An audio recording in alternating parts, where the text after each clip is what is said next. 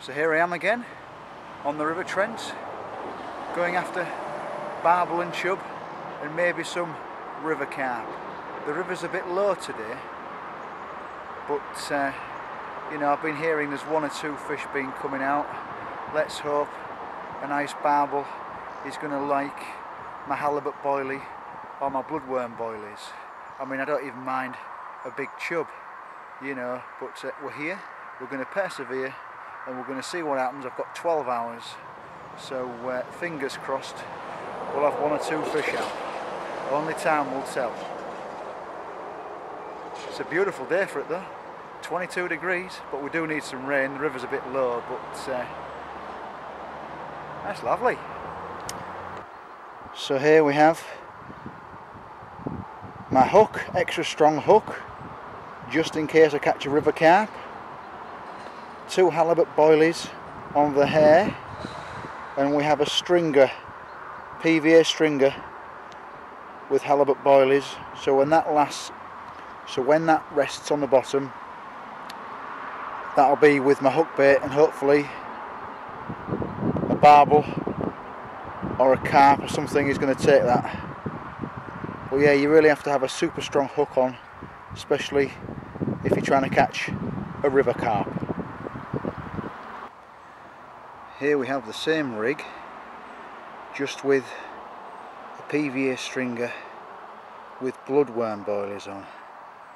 See if a barbel or a chub or a carp will like this rig.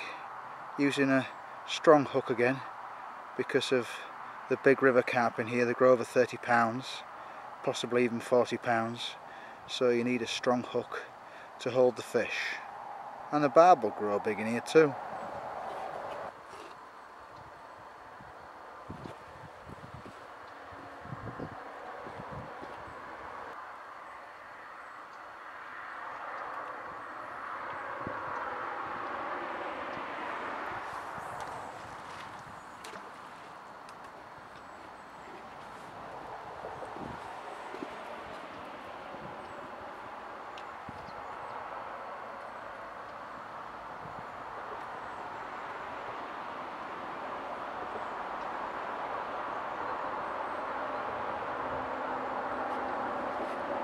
Lovely jubbly, perfect positioning. Bait runner on. Beautiful. Yeah, it's a perfect barbel spot just underneath that bush. There's a few rocks down there, it's a bit snaggy, but barbel and chub like snags. So I'm going to put one rod just in the margins. It's probably about 7 foot there, and we'll see what we can produce tonight.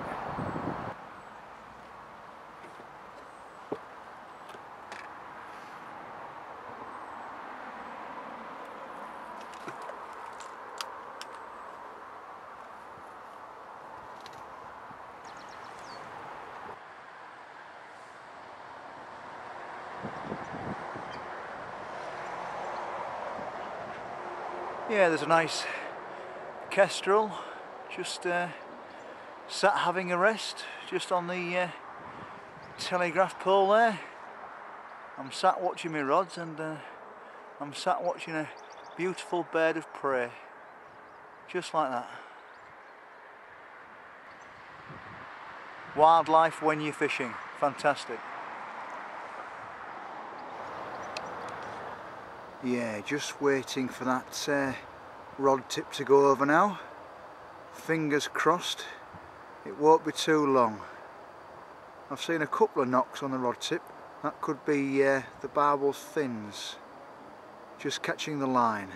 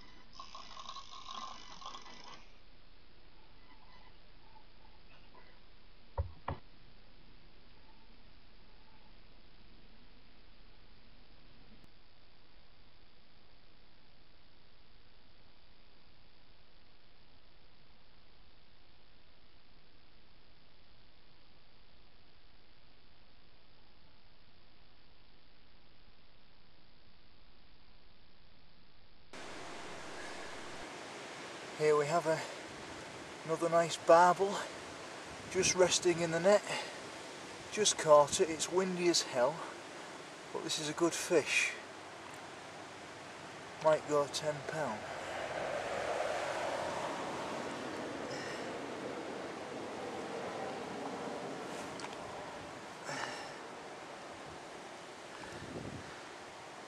Here you can see it's recovering nicely in the net. Yeah, you can see me halibut boilies there, and there's the whiskers. It's just 4 o'clock.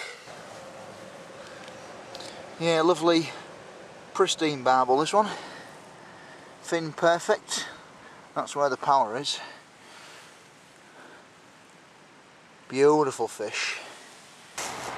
Well, here I am on the River Trent once again, next to a busy bridge, but I've just managed an £11.2 barbel. Fantastic.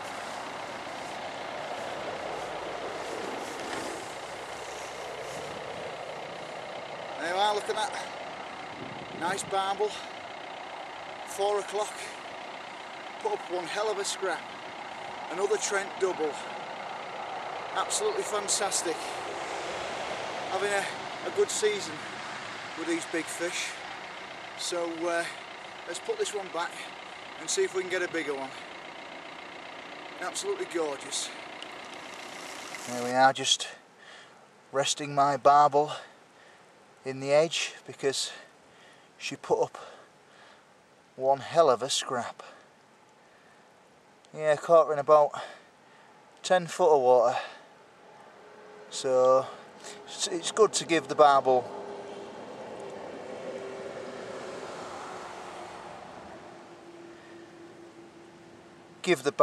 around about 5 to 10 minutes rest before they fully recover. So I mean, every fish that we fish for does deserve our respect, and this fish is no different. It deserves our respect.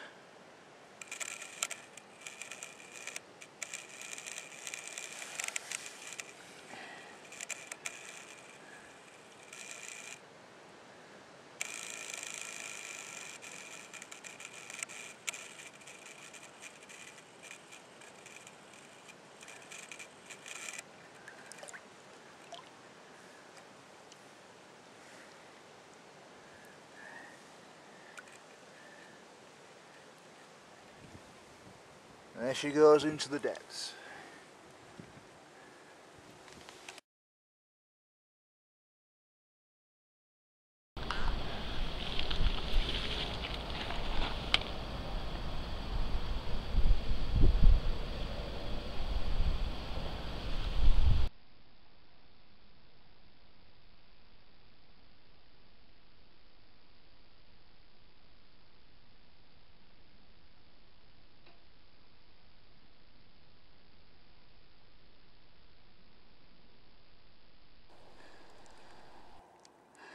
Just got a lovely big eel, the biggest eel I have ever had out the river.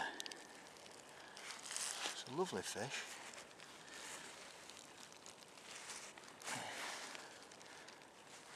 They're very rare these days, these big ones, but took a liking to halibut boilie.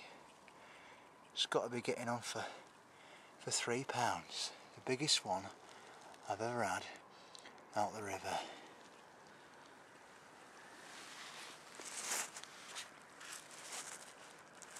Lovely, lovely fish.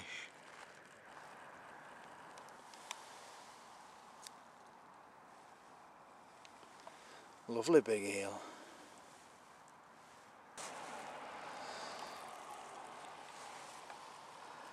Here's my big eel in the net. Biggest one I've ever caught. Slimy little devil. There's a nice fish. Nice big eel.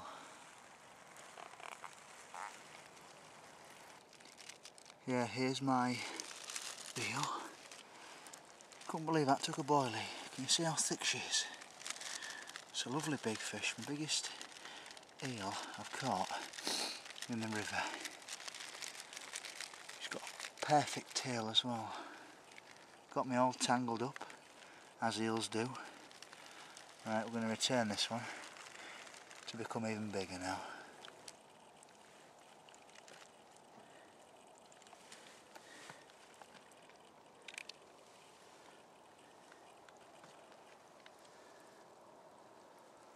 Back she goes.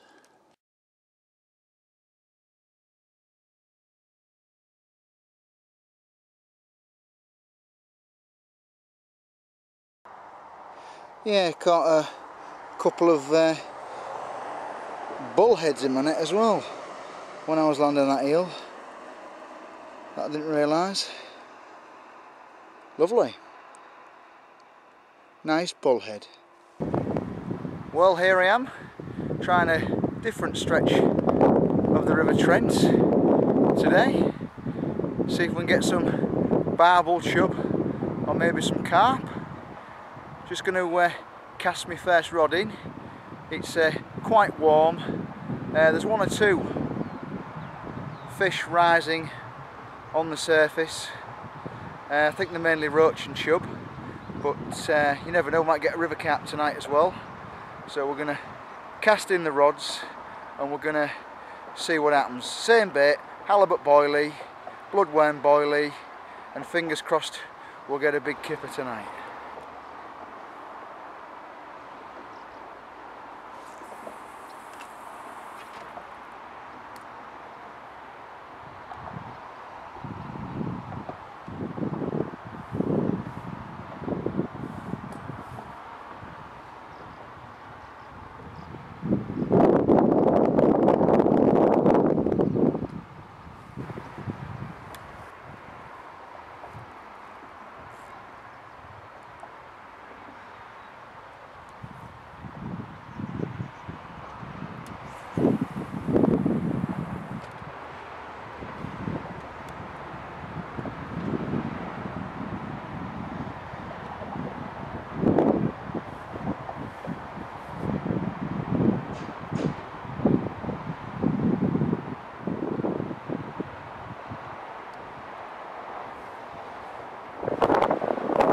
Well, that's the rods in.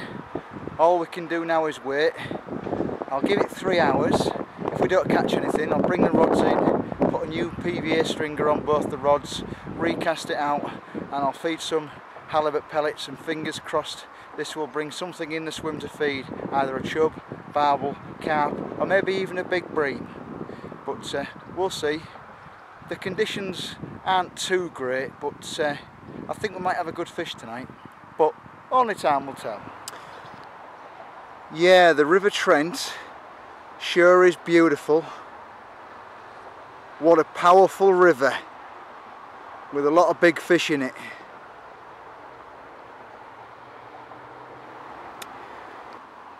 Well, all we need is for one of these rods to roar off, and a big barbel, carp, chub.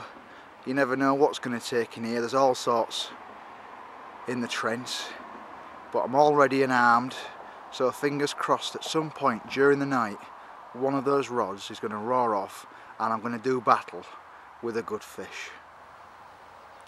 Well, it's nice, just sat here in the sunshine waiting for a barbel or a chub or a carp, getting a tan.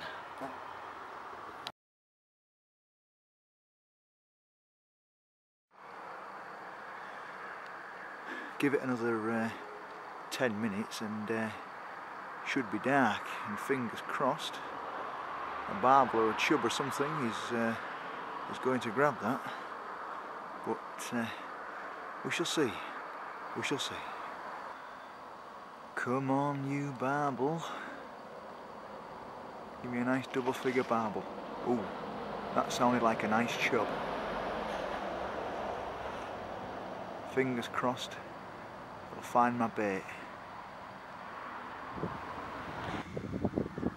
Yeah, here we are once again. It's at the witching hour. It's 10 o'clock.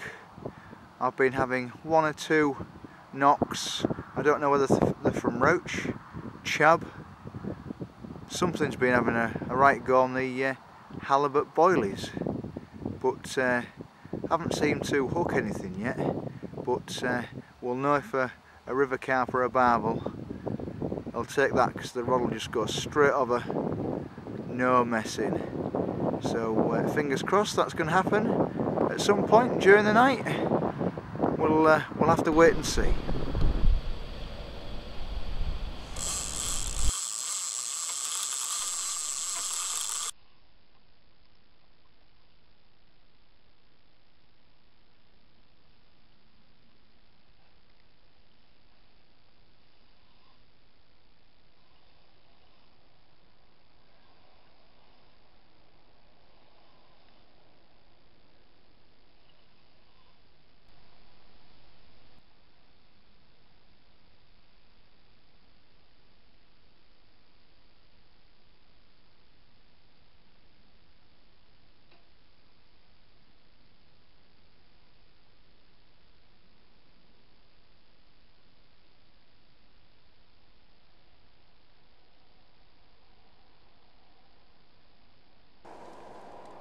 Yeah, so what I'm doing now is I'm just leaving my barbel in there in the net just while I go get the camera ready, and they can have a rest there. And as you can see, starting to get his breath back. Starting to get his breath back already. Nice fish. What a lovely hard fighting barbel. £10, 12 ounces. Only took me 8 hours to get her.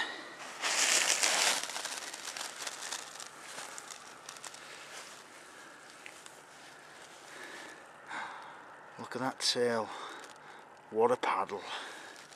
Fin perfect. Beautiful. Well, another Trent double.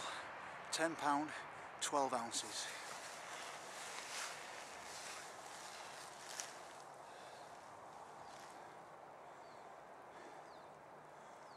Another cracking barbel. What a fight she put up in the centre of the river. Beautiful fish. Right, let's get her photographed and put straight back.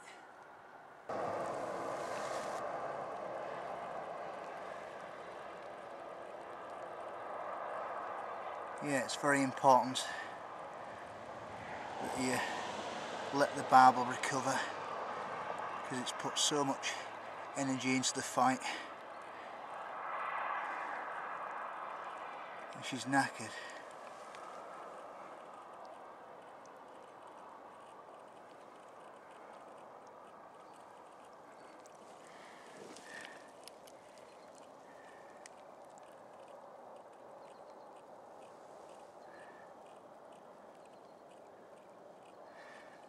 Yeah, just holding her in the flow, getting her well oxygenated.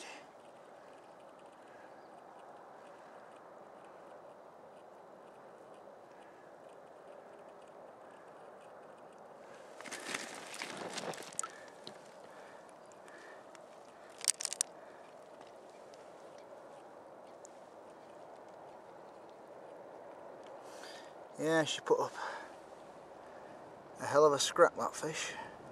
One hell of a scrap.